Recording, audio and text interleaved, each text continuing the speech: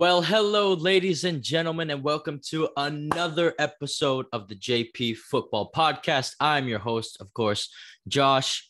And well, this is going to be my match reaction to Everton's 2-0 away win against Brighton and Hove Albion at the Amex Stadium, an away game, couple goals, a clean sheet. Brilliant and beautiful. That's all I really have to say if I had to sum it up in a few words, and solid as well. This is the type of win, and this is the type of game. Well, this is the type of win, and these are the types of games that if Everton want to push for a European spot this season, finishing in the top 6, 7th, I would even take 7th, because if certain things go our way, if certain cups go our way, I'm pretty sure we can nab a European spot at 7th if certain things go our way. But again, if we want to push for European spot, because by the way, I'm just going to say this right after the match, Everton are not finishing anywhere near the top 4 in the Premier League this season. Okay. Chelsea, United, City, and Liverpool are going to be the top 4 teams, not particularly in that order. It could literally go any way, but those are the 4 teams that are going to be finishing in the top 4 this season, which I truly believe, and who will be, qualifying for Champions League spots. But, 5th and 6th, again, don't really see Everton, but, maybe the 6th spot and 7th if things go our way. But again, like I'm saying, guys, these are the exact type of games, whether they be home games or away games, that Everton need to win. And if we put in performances like we did today, we're going to be in Europe. There's no doubt in my mind we're going to be in Europe. This squad that Rafa Benitez has been putting together and has been molding, and the way we're attacking, it's so much fun to watch. It really is fun football to watch, and it's great. It's fantastic. I don't know what else to really say about it. It's so good. It's so nice watching Everton do something like this. And here's the thing, right? Because we didn't have a lot of the possession of the ball. The Premier League games this season, maybe other than the Southampton one, we haven't had a lot of possession of the ball. I think today's game, we only had 35% possession of the ball. Brighton had the rest. But then again, when you're playing Brighton at Brighton Stadium home, which is the Amex, by the way, when I say the Amex, that's the name of Brighton Stadium. So when you're playing at the Amex, you're going to expect Brighton to have more possession than you, unless you're a top 4 side like the ones I just named. But, and again, Graham Potter, he's got them organized for the most part. They play nice football for the most part. But again, Brighton doesn't really have any finishers, do they? They don't really have forwards Brighton overall, by the way, no disrespect to Brighton, but they just don't score very many goals, okay? I've said this the past 2 videos. Neil Maupay, yeah, the forward, the striker, Brighton's number 1 choice at forward. Yeah. Neil Maupay. I think today proves why he would be an awful signing if Everton tried to get him as even a replacement for Calvert-Lewin. Okay. Neil Maupay did absolutely shit fuck all today. All right. Neil Maupay didn't do anything today. He had a couple chances. I'll give him that. He had a couple chances, but where did they go? Oh, over the crossbar. Oh, wide of Pickford's far near post. Neil Maupay didn't do anything. And again, like I said, I think I think today's performance from Neil Maupay should help my case on why Everton should not get this guy and we should not be linked with him. Okay. But before I start roasting Neil Maupay some more, let's talk about the Everton side, the team, my beautiful, lovely team at the moment, who always gets my hopes up. And I really hope they don't let me down this season. Probably will. But for right now, we're going to stay positive because this was a very positive result. Early on in the game, we didn't really get too into it. Brighton were dominating early on, but eventually things started to click for us. Things started to get Things started to get interesting. We were finally getting into the groove of things. Our starting lineup, by the way, consisted of Pickford in goal, Lucas Dean and Seamus Coleman were our left back and right backs, like I thought. I was very scared about the center back partnership. The two center backs I did not want starting this game started this game. Michael Keane and Mason Holgate started this game, and I was very, very scared. I thought that we would concede at least 1 or 2 goals. I was certain of it, but we didn't. So that was the 4 in the back. The 4 in the midfield, it was like a 4-4-2. 4 in the midfield, you had you had Townsend on one side, Damari Gray on the other, Allen and Doucouré partnering in the middle, which, by the way, those two are forming a really, really good partnership. I'm liking the work that Doucouré is putting in. I am loving Allen and the things that he's doing. They are so key to our midfield. They are so key to our midfield and winning the midfield battles. Those two, yeah, excellent. And then again, Damari Gray, Andros Townsend, left mid, right mid, And then our 2 strikers up front, without a doubt, Richarlison and Dominic Calvert-Lewin. And Richarlison starting today, by the way. Him in the starting lineup, him being there for Everton, I also think goes to show there is no way in hell that he's going to PSG in the next couple of days. Ain't no way he's going to PSG. Moise Kean, on the other hand, which we're going to get into, wasn't even on the bench. And again, we're going to get into Moise Kean later after this match review. But anyway, so, when we started getting into the game, we started looking more dangerous. We were creating chances. Townsend had a chance where he cut it back to his left boot. He shot it. He tried to go near post. Brighton goalkeeper makes a decent save, forces a corner. And then, we kept on from there. Brighton they had a few chances, but, they don't score many goals, so they didn't really do anything with them. And then the opening goal we scored, Allen.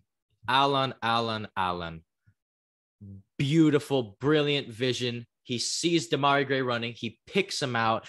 And then Damari Gray did what us Evertonians have wanted so many of our wingers to do over the years. He got the ball, receives it. He runs at the defense. He takes on defenders, runs at the defense with pace, a little bit of power, takes a touch when he gets to the box, and just smashes it home with his left boot into the looking at it from this side, into the far right, into the bottom right corner of the Brighton goalkeeper's net. Brilliant goal. Absolutely fantastic goal from Damari Gray. And again, this is what Evertonians love. This is what we love. This is what we want to see. We want to see our wingers, forwards, running at the defense, taking shots like that. Even when it doesn't seem there's not too much room or you don't know, you just take your shot. And Damari Gray, like he did last week against Leeds, took his shot, and it was put in the same corner pretty much. He scores in pretty much the same corner. He takes off celebrating, much better celebration this time around. Again, beautiful pass by Allen to set him up, and Gray doing the rest. And I was so happy. I was going crazy. I was celebrating. I was cheering, and it was great. And then a couple minutes later, Abdoulaye Doucouré, who, again, I want him as a midfielder to keep pushing up, keep helping us with the attack, because I think he has a really good quality. He's a really good engine in the midfield for our team. And, Doucouré, again, obviously his finishing wasn't at all that great today. It wasn't. But again, the point is he's attacking. He's getting more involved with the attack. He's taking shots, whether they be wide on he's taking shots. And Abdoulaye Doucouré had a chance right before the end of the first half when we had just scored, literally like a minute or two later. He has a chance, and, he brings it down, he takes it, he shoots, and it goes wide. Now, I was a little bit frustrated with Doucouré because when he got the ball, he should have laid it off for Damari Gray, okay? Damari Gray was open on that side, had decent space in him, and I think if he passes it to Damari Gray has a really good shot and a really good chance at getting, another goal and nabbing it. But it didn't happen. But again, Doucouré, I'm sure, you're just learning. You're going to pick that pass out next time. Gray was a bit frustrated, but again, we're going 1-0 in at the half, and it was good. And going into the second half, I kind of thought it was a little bit better than the first, actually. We're getting a lot of chances. We're playing good football. We're shutting Brighton down, not allowing anything. By the way, Michael Kean and Mason Holgate today, again, I know this past whole week, I've been slandering Michael Kean. I've been telling him off. But today, I have nothing bad to say about Michael Kean today. Michael Kean played very, very good today. He was in the right spots. He was making defensive clearances. He was, forcing corners so the balls weren't played into the boxes. He was good today. Mason Holgate was really good as well. Mason Holgate read the game beautifully today. He was reading the game really well. Same thing, getting in the right positions at the right times, getting in the right areas, clearing the ball. No lackadaisical defending, no nonsense from both of them. They're getting rid of it, clearing. And yeah, they looked like a partnership today. Those two actually looked like a decent partnership today. So I'm proud of Mason Holgate and I'm really proud of Michael Kean because, again, I have nothing bad to say about them today. Now, does that mean I want them as our center back partnership in the future? No, absolutely not, because I think Godfrey and Mina are miles better and it'll show once they actually get out there. But again, today, nothing bad to say about Michael Kean and Mason Holgate. And I hope they play like that every game. So I never have anything bad to say about them. So that's that. I thought Seamus Coleman was great today as well. Coleman being our captain, getting involved in the attacks. And again, by the way, Coleman won us a penalty. He won us the penalty kick. And guess who played him through? Alan again. Alan with a beautiful, Alan with just a beautiful through ball in. Seamus Coleman gets the ball. He cuts to the box. He gets fouled. It's 100% a penalty. John Moss the referee doesn't need to look twice, points to the penalty spot immediately. There's not too much arguing, to be honest, between players. There really wasn't. And, Coleman wins us a penalty. Again, all set up by Alan, picking him out through the through ball. Joel Veltman was the Brighton defender that fouled Coleman. Really silly challenge. That was that. But, there was more fight amongst the Everton players and the Brighton players on the penalty for the sole fact that, we are going to talk about this. Richarlison. And I love Richarlison. Again, I literally, every video that I've made, I've been wearing his jersey and I will continue to wear his jersey until James Rodriguez comes back and plays for us, which again, we'll get into that later. But, I love Richarlison, but in my opinion, I thought Richarlison was the worst player on the pitch for Everton today. I don't think he had all that of a fantastic game. He really didn't. He just didn't have a good game today. Thought he was the worst player on the pitch, but so when we win the penalty, right? He has the ball in his hand. And I'm thinking to myself, okay, does Richarlison want to take this penalty? Because last penalty Calvert-Lewin took, and he absolutely smashed it home, and it was fantastic. Now, look, I don't mind Richarlison taking penalties, okay? I don't care if DCL takes penalties. I don't care if Richarlison takes penalties. I think they're both very reliable penalty kick takers. But throughout the week, it was made known that Dominic Calvert-Lewin was our number one set piece. Well, when it comes to penalties, Calvert-Lewin's the penalty taker. So when I saw Richarlison having, I'm like, oh, well, maybe Calvert-Lewin's letting him have it. But then I realized, no, that wasn't the case at all, because Andros Townsend comes over to Richarlison and he's talking about, he's like, hey, no. Calvert-Lewin's taking it. You got to give him the pen. And I thought it was good by Calvert-Lewin to stay out of it. He stayed out of it, just letting his teammates talk to Richarlison into giving him the ball. Good move by Calvert-Lewin. But yeah, so, Townsend is going, and Townsend actually slaps the ball out of Richarlison's hand. And then another Everton player comes to, was it Damari Gray? I forgot if it was Damari Gray, but eventually Seamus Coleman, who was getting, checked out for injury, he comes over to Richarlison as the captain, and he's like, hey, no. Calvert-Lewin's the penalty taker. So again, I think it was Gray who was another, but either way, we had three Everton players telling Richarlison, give up the penalty. Calvert-Lewin needs to take it. And you saw that look in Richarlison's eye. You saw his face. He was fuming. He was very, very upset, Richarlison, that, he really wanted that penalty really bad. And he was really mad. Well, he was really upset he didn't take it. Definitely upset he didn't take it, which I thought, I get it. But at the same time, you're putting a lot of pressure on Dominic Calvert-Lewin. It's just unadded pressure, That's something in Everton I never want to see again. I don't ever want to see Everton players fighting over who gets to take the pen again. You have your designated penalty kick taker, you stick with them. Unless they themselves say, here you go, you have it, you take it. You don't argue, because again, it just puts on so much unnecessary pressure, which made me very nervous for Calvert-Lewin taking this penalty because of how upset Richarlison was, That kind of stuff has an effect on the team. So then, referee blows his whistle. I'm dying to see what happens. And then Calvert-Lewin, just like he did last time around, very quick, short step up, run up. It's a run up. Very short, quick run up, and he smashes it into the bottom corner. Keeper dives the right way, but doesn't matter. Too much pace and power on it. Makes it 2-0, and Richarlison gets in on the celebration as well. And I'm sure Calvert-Lewin talked to him in the celebration and said, hey, thank you. You're good. You're all right, which is good. Class act by him. But yeah, when we went up 2-0, I honestly thought, you know what? We're gonna be fine. We're gonna cruise the rest of the way. I don't see Brighton getting back into this, and they really didn't. They didn't do anything too threatening to really get back in the game. We launched a couple counterattacks as well. Eventually, Iwobi came on for Calvert-Lewin because I think he picked up a knock in the match, so I hope he's okay. And then Andre Gomez came on for Damari Gray. I don't really have too much to say about Andre Gomez. I don't really think he was on the pitch too long to say much. I don't think he had too much of an impact. He was kind of whatever type thing.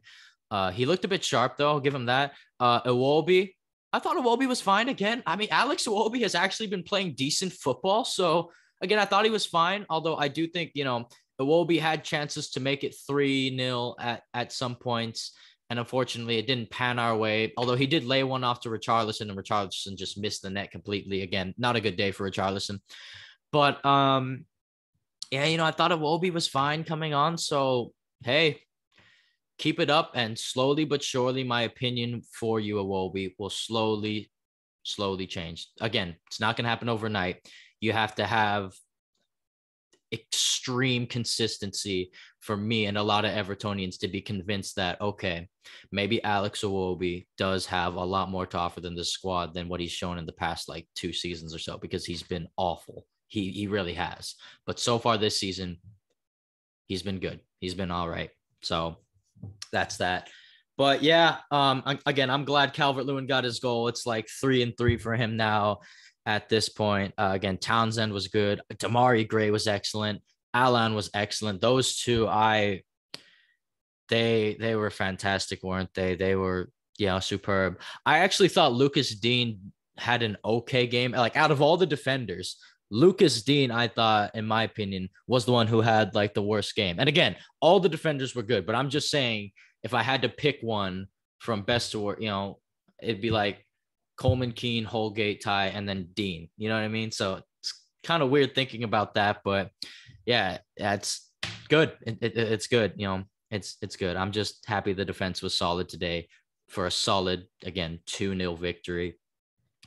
And then, yeah, my man of the match, by the way, I should start doing this more. My man of the match was Alan. That was my man of the match. If you saw the game or want to check it out or whatever, you could tell me who you thought your man of the match was as well. I'm going with Alan because, he helped set up both of our goals today, and he was just fantastic. And, just keep it up. That's all I got to say. Yeah, that's all I got. Yeah, again, that's all I have to say about the match. Very happy with the road victory. And our next match will be against Burnley, Sean Dyche's Burnley, which is going to be a very difficult match for us. Yeah. But anyway, we're going to talk about that when that comes. So moving on then from the Everton game, as again, I'll say it one last time. Final score was 2-0. Good road victory, good solid victory, putting us, as I'm currently saying this, around 4th, 5th in the table. But moving on to Everton transfer news and rumors, okay? And again, every time I tell you guys transfer rumors, it's as of what I know right now. As of what I know of me recording this video right now is what I know of the transfer rumors going on at Everton. So let's start. So Everton want to sign Ainsley Maitland-Niles from Arsenal on a season-long loan, according to Sky Sports. This makes sense to me because, again, like I've been saying, we need a new right back, and Ainsley Maitland-Niles would come in as a cover for a right back. I think he's better than John Joe Kenny, so that's an automatic upgrade, and he would definitely help out Seamus Coleman. But unfortunately for Everton, I don't see us getting Ainsley Maitland-Niles on loan, even though he would be a decent squad player, good cover for right back, because Arsenal need him more than we do. Oh my gosh. by the way, if you don't know what's going on with Arsenal right now, if you have no clue what's going on with Arsenal Football Club, you need to look that shit up right now because it is an absolute shit show. It is a train wreck right now for Arsenal. They have not scored a single Premier League goal in their opening 3 matches, and they've conceded about, what is it, not 8? They've conceded over 8 goals in their opening 3 games of the season, and they've scored none. They just got hammered by Manchester City 5-0 today. Hammered. I actually think they've conceded 9 goals. I think Arsenal have conceded 9 goals in 3 games in their opening, 3 games of the Premier League season. So again, they're an absolute train wreck right now, Arsenal. So they're going to need Ainsley Maitland-Niles a lot more than us for cover of anything, to be completely fair. So I don't see the move happening solely because of that. Freaking Arsenal, man. Anyways, moving on. So apparently Salomon Rondon remains hopeful that Rafa Benitez will make a late move for him, with Benitez wanting an experienced striker to support Dominic Calvert-Lewin. This is according to the Liverpool Echo. Now, I would take Salomon Rondon because I'm pretty sure he would know his role as a backup striker, an experienced backup to Dominic Calvert-Lewin. And I rate him higher than Neil Maupay. He's definitely better than Neil Maupay, okay? So I'm already happy with that. And I wouldn't mind Rondon coming to Everton. Wouldn't mind him coming to the club. I thought he was really good at his time with West Brom. And actually, when Salomon Rondon was in the Premier League, by the way, before he moved to the Chinese League, and he was with West Bromwich Albion, again, I actually during one of his seasons there, I actually wanted Everton to snatch him up and sign him because I thought, oh, this guy, he's doing quite well for him. So getting him now, again, I know he's a little bit older, but again, experience as a backup for Calvert-Lewin, I think Rondon would be a really good fit. So we'll see. We'll see what happens there. We'll see what happens. And I'll actually mention Rondon a bit later when I get to Moise Kean, but right now we're going to move on a little bit. So the next one, Everton are confident on completing an agreement with Porto to sign Luis Diaz. Talks are progressing on a permanent deal, while James Rodriguez is expected to join Porto if wages can be agreed. This is according to Fabrizio Romano, who I do believe Fabrizio Romano is actually a pretty reliable source. So anything Fabrizio Romano says, I actually believe a decent amount of the time, because I'm like, oh, well, he's been right a lot, to be quite fair to him. So yeah, I mean, okay. Again, I would love to see Luis Diaz at Everton. I think he's class. I rate him highly. I think he would be a great addition to add to our wingers, especially depth wise. Very talented footballer, Luis Diaz. And I mean, if Porto can agree with James Rodriguez's wages, which are a lot, by the way, then yeah, I mean, this would be fantastic. Swap deal and whatnot. I think Rodriguez would only go, well, permanent deal, I guess. But again, I don't know if Porto can afford to pay James Rodriguez's wages. I think that's the only main problem here. But again, if they can, and Luis Diaz is on his way, James Rodriguez is out. Again, I don't mind it. James doesn't seem to really want to play for Everton ever since Ancelotti left. So, yeah, again, no matter how big of a player you are, and I love James Rodriguez, but if you don't want to play for Everton Football Club, then it's literally in your best interest and Everton's best interest that you move to a different club. And again, if we give James Rodriguez to Porto and they give us, a young, electric, very highly rated young winger in return, I'm taking it all day. I'm taking it all day. And again, Diaz would be fantastic for us. He really would. So, yeah, that's that. That is that. And then the last transfer rumor for today, Moise Kean to Juventus is a done deal. Oh, look at that. An agreement with Everton for a loan with an obligation to buy under certain conditions. The total potential fee of around 20 million euros, which is absolute dog shite. It should be at least 30 million euros. 20 million is not enough. It's nowhere near enough money on what Moise Kean should be worth. Again, 30 million minimum. It is shocking to me that it's only 20. That's ridiculous. Anyway, but Moise Kean, he has landed in Torino to complete a 2-year loan move with a potential buy obligation to Juventus. Again, this is according to Fabrizio Romano. And this is why I think this is actually probably true, because Moise Kean was not on Everton's bench today. And again, if he spotted landing in Italy a couple days ago in the transfer deadline, with Juventus, then this is all probably true. But a 2-year loan move with the potential to buy obligation, there better be a buy obligation if he's on loan there 2 years. Again, I don't want a loan deal, period. Obligation to buy, fuck all. Look, I don't want a loan move for Moise Kean, okay? I want a buy right away. I want the money now. I want Everton to get the money now in case, we make a last late minute bid for a decent right back. So we have the money. Even Luis Diaz, we have the money. Again, right back should be our number one priority. But apparently with all this other crap going on, I need the Moise Kean money now. We need the Moise Kean money now, not later. I want it now. So I'm not happy with this. If this goes through and it's a 2-year loan deal with an obligation to buy, and Juventus doesn't have to pay us the money immediately. If they don't pay us the money immediately, I'm just going to be upset with the transfer altogether. I'll be happy for Moise Kean, though, because ever since he came to Everton, it never seemed that he actually wanted to play for Everton. I'm pretty sure me, along with a lot of Evertonians, got that vibe from him. I mean, his Everton career has been awful. Let's be honest. His Everton career has been an absolute stinker of a show. It really has. And again, I think it's in his best interest to move on to a different club and change scenery. And I think it's Everton's best interest to, let him go to a different club. We don't really need Moise Kean. I know he's a young, hot European, Italian prospect who's going to be really good in the future. I think he's going to be excellent in the future, but sometimes the club's not right. And for Moise Kean, I guess Everton's just not the right club for him. And as far as I'm concerned right now, we just don't need him. DCL's been great. So that's that. But, again, with Moise Kean going, then that's probably going to open the door for Salomon Rondon's transfer to potentially fall through. Again, transfer day deadline is in a couple of days. And we're just going to have to wait to see what happens then. Other than that, again, as far as I know, that's the latest Everton transfer news and stories that I've heard and read. And again, I listed your sources as well if you want to fact check me. But anyway, ladies and gentlemen, thank you for joining me to another episode. Honestly, I don't really have anything to say about the big football clubs of the world at the moment. I really don't. Again, Ronaldo to Man United the other day was like the biggest thing that happened.